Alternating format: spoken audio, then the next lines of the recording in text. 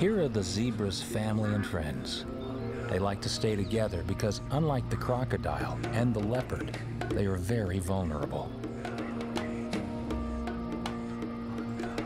Like many animals living on the savannah, zebras are very dependent on water and grass and spend a lot of their time migrating to make sure they are always near a source of quality food. They're at their happiest when they have a good place to cool off and have a drink. But they often forget that crocodiles are always vigilantly watching them.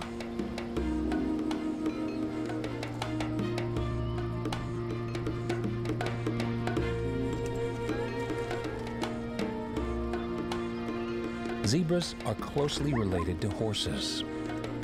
They are large, single-hoofed ungulates, built for speed and long-distance migrations. Zebras typically stand about 47 to 55 inches at the shoulder.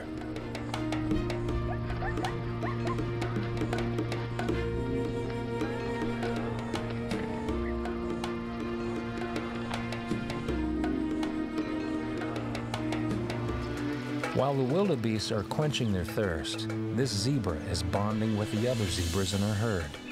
Alliances are valuable in this harsh environment. Because they are regularly thirsty, zebras simply have no choice and constantly have to face lurking dangers, such as crocodiles. This crocodile stays low in the water so that it isn't seen. But this time, it is spotted by the zebras, and the tribe managed to escape with their lives.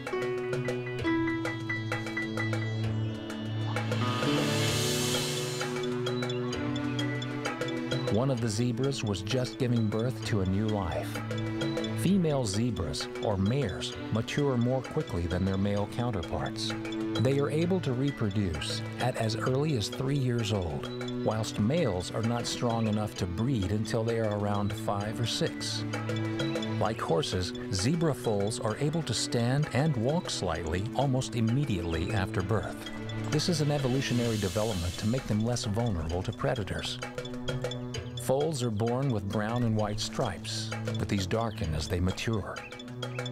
The foal is born connected to the placenta, which the mother sometimes eats after birth because it is rich in nutrients and salt, which the mother needs after the strains of labor. The placenta can also serve as a nutritious treat for other animals. These tawny eagles are the first to notice this discarded organ, but it's not long before other birds get in on the act. This vulture is larger than the eagles, and he always gets first pick when it comes to food. Suddenly, a feeding frenzy erupts as more and more birds try and get a piece of the free lunch on offer.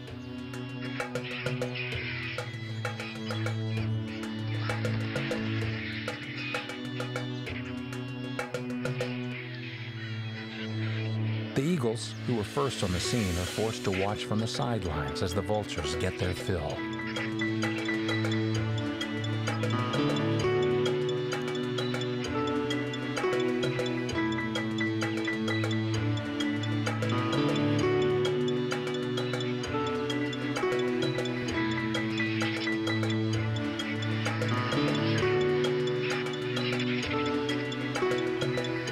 The foal huddles close to her mother. These desperate, ruthless vultures are her first experience of life on the African plains. The zebras stay close to the foal instinctively, protecting the newest member of the herd, who will eventually understand her role in the hierarchy of the local wildlife. Let's discover what the new foal sees in her first few moments of life.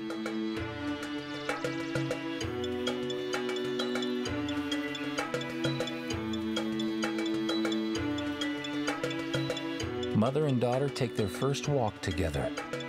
The foal's walking abilities so early on in life are quite incredible.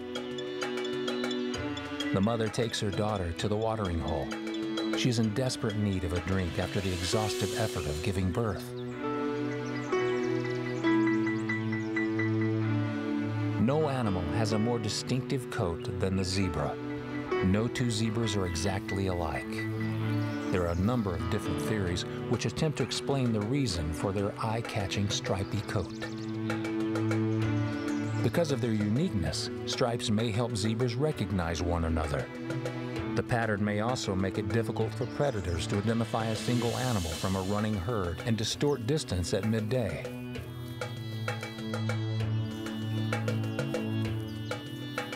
For an even safer journey, zebras often join large herds of wildebeest.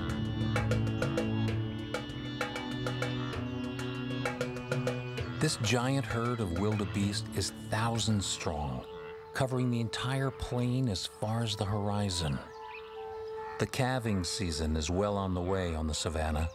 Many animals now have young offspring. The wildebeest are again on the move, looking for the next source of water.